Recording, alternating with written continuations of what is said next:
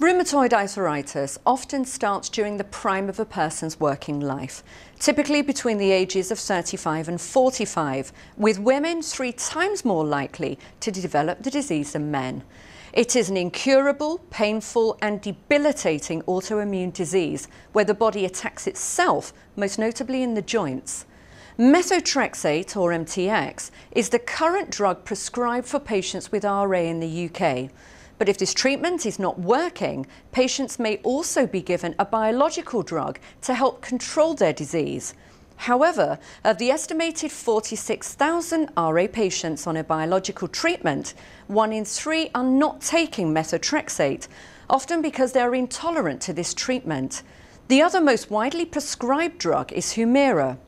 However, a pioneering study has shown fantastic results amongst 326 patients at 5 trial centres in the UK, which has shown that almost 4 times as many RA patients achieve complete disease remission taking RoActemra in comparison to Humira for patients who cannot take methotrexate.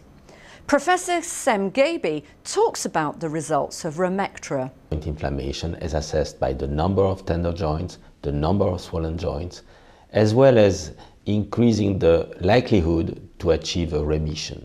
So if you were on the tocilizumab group, you are more likely to reach a remission, to have less tender joints and less pain.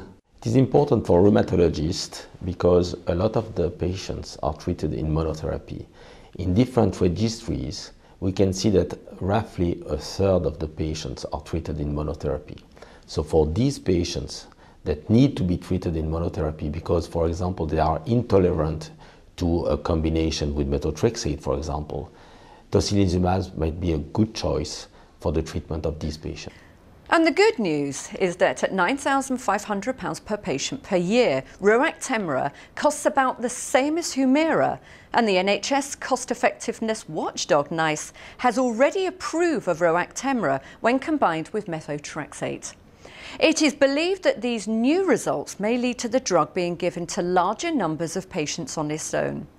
I am Anne Salter, thanks for watching. For the latest news and updates, follow me on our website at ibtimes.co.uk.